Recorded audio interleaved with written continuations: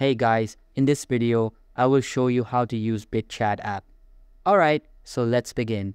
So once you open the app, you'll land on the home page and it should look similar to what I'm showing here. The first step is to scroll down and select Grant Permissions. From there, tap on Allow only while using the app and then enable Bluetooth. The app will ask you to turn on Bluetooth, so simply tap Allow.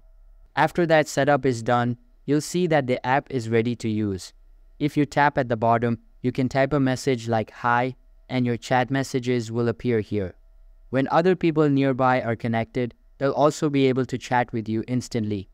On the top right corner, you'll notice a red icon or people icon. By selecting it, you can view all the users who are connected to BitChat within range.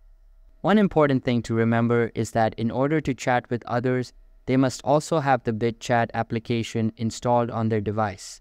Additionally, they need to be within device range for the connection to work properly. Once that's set up, you can start chatting easily with others on BitChat, and that's it. So that's basically how you can use BitChat app. And that's it for this video. If you found this helpful, consider subscribing and giving this a big thumbs up. Thanks.